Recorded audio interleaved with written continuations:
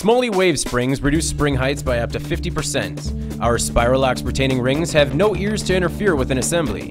Over 10,000 standard parts are stocked in carbon and stainless steel, with samples readily available to test in your application.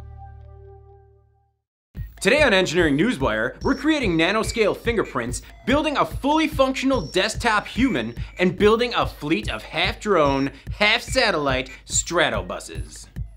And watch Chris say that one. Does not do well. It's bad.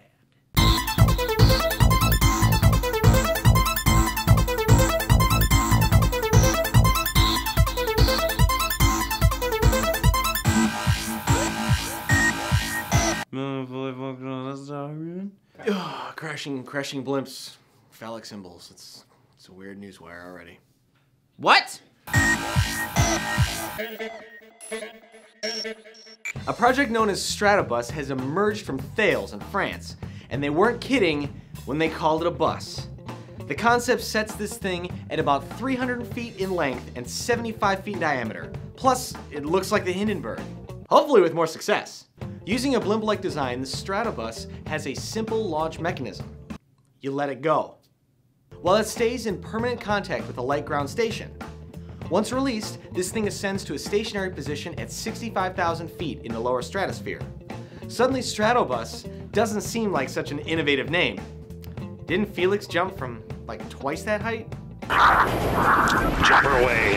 At this height, the StratoBus can provide autonomous, almost undetectable observation for everything from military applications to meteorological analysis. That's not to mention the potential for use as a go-between for satellite communication or as highly mobile cellular towers. It gets better. This thing can resist wind gusts up to 90 miles per hour thanks to its low-power, adaptable engine system that is powered by a solar array that rotates to follow the sun. The solar panels are then coupled to a solar power amplification system patented by Thales, which leads to an ultralight reversible fuel cell for energy storage. StratoBus totes the potential of precise autonomous observation and communications assistance, and the first prototype from Thales is expected in the next 5 years. Then maybe Verizon will buy one and I can get some decent cell phone coverage.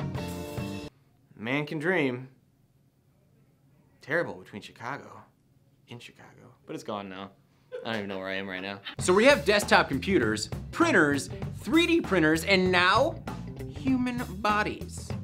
A new project from the Los Alamos National Laboratory is on the brink of revolutionizing the way new drugs and toxic agents are screened on desktop surrogate human organs.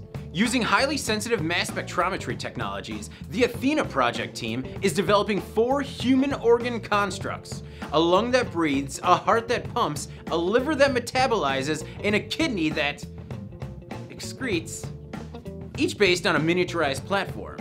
Each organ will be about the size of a smartphone screen, and ATHENA's body of interconnected organs will fit on a desk. According to senior scientist Rashi Iyer, the hope is that this perfusion system will help move us away from animal and petri dish testing. The ultimate goal of this 5-year, $19 million multi-institutional effort is to create a dynamic system that more realistically mimics the human physiology than those static human cells in a dish. Cats. About 40% of pharmaceuticals fail their clinical trials, and the effects of thousands of chemicals on the human body are still unknown. ATHENA's realistic, rapid screening system could provide more accurate screening and greater clinical trial success. I just want to touch it. Slimy. Ticklish? Are you tickled? Hey, ATHENA. With all the advances in technology, counterfeiting of high-end electronics is continuing to grow. So a group of South Korean researchers have created unique patterns from tiny, randomly scattered silver nanowires. These nanoscale fingerprints have an average length of 10 to 50 micrometers and have the potential to be used not only on high-end electronics, but also used on drugs, credit cards, and banknotes. The fingerprints would cost less than $1 to produce per single pattern by synthesizing a solution containing individual silver nanowires, coating the nanowires with silica, doping them with specific fluorescent dyes, and then randomly dropping them onto a transferable film made from flexible polyethylene terephthalate. PET! Which bet? Polyethylene terephthalate. PET.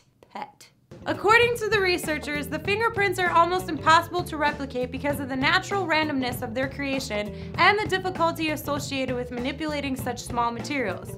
The researchers also believe the fingerprints could be tagged with a unique ID or barcode, which could facilitate a quick search in a database and ease the process of authentication or counterfeit identification.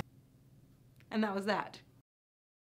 Do you have story ideas? Comment below and we'll cover them in the next episode. For the PD&D channel, I'm David Manti, and this has been your Engineering Newswire.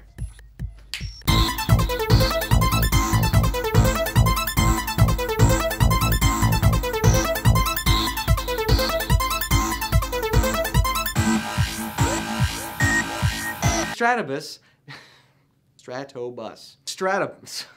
I want to say StratoBus. StratoBus. StratoBus. The StratoBus has... Reading it is fine, but when I say it out loud, it's weird. Like, yeah. Stratosphere bus. And the StratoBus has a simple launch mechanism. StratoBus. Is it? StratoBus. StratoBus has... At this height, the StratoBus can...